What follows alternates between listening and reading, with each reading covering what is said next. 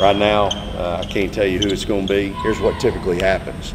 You're disappointed, you're let down, whoever we get, it's not who you've been wanting to play and who we're supposed to play, and now all of a sudden we don't play well. For whatever reason, you won't be excited about playing. I don't care who it is tomorrow. You need to be excited about that. It has been a mad scramble for the Texas women's basketball team just to have an opponent today. You see, the Longhorns were scheduled to play the Arizona Wildcats, but that didn't happen.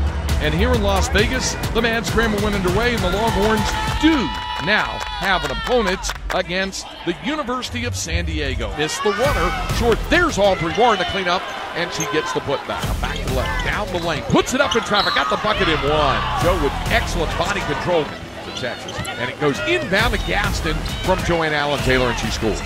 Burrow trying to drive in, does, around traffic, goes up strong and scores off the glass. Now to Warren again, left side, quick pass, Lattimore driving through traffic, and Latasha scores off the glass. Here's Joe, jumps top of the paint, bounce pass to Evo, juggled it, got it back, flipped it up, and it went down. Down to Lattimore, drive through traffic, there's Latasha forcing her way in to score again. It's quickly in the front court, then she just flat lost her balance and the dribble. Longhorns have it on the run out. Back to Joanne Allen-Taylor, goes reverse side to score.